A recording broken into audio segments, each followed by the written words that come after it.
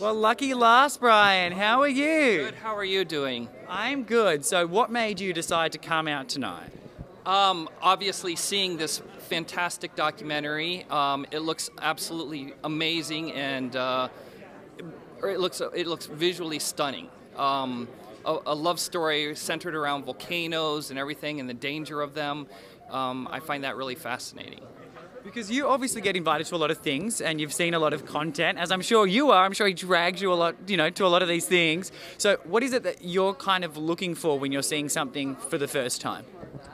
Obviously, I'm looking for a good story. Story is key, and having a storyline to really drag the viewer in, to get the emotional aspects of it. But also, visually exciting content is very exciting as well. And I think that one without the other isn't as powerful, but this looks like it's going to have a combination of both of them. And I think that's what's going to make it really fun to watch.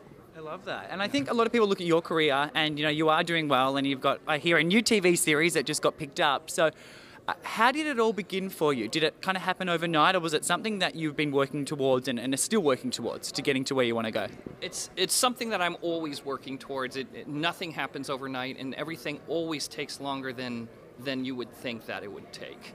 And even for us locking down certain cast for certain projects, they take an extremely long time, and then you can't even announce the projects until a press release comes out. So I would love to be able to tell you the names of the projects and who we have involved, but unfortunately we can't say that yet because the press release isn't out for them yet. But if there was a name, and you might already be working with them, if you could choose anyone in the world, who would you want to work with and why?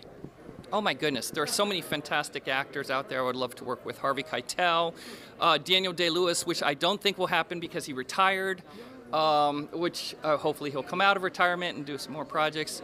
Charlize Theron. I mean, the list goes on and on of fantastic actors and actresses that would be amazing to work with. That's awesome. And just before we do go, what advice do you have for people that don't know how to get started and really want to get into the industry but don't even know where to begin? What advice do you have for those people? I would say to start off with just creating content, getting out there, using their cell phones. I mean, the iPhone has a 4K camera on it, and the Samsung has like a 6K camera or 8K.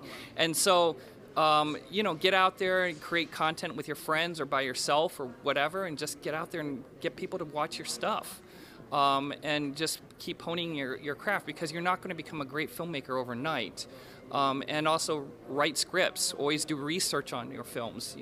For me personally, I'm watching so many films every week. It is ridiculous. Just always studying new films and going back to old films that I love and directors that I love, and finding out why those are such fantastic films and why other films aren't so fantastic.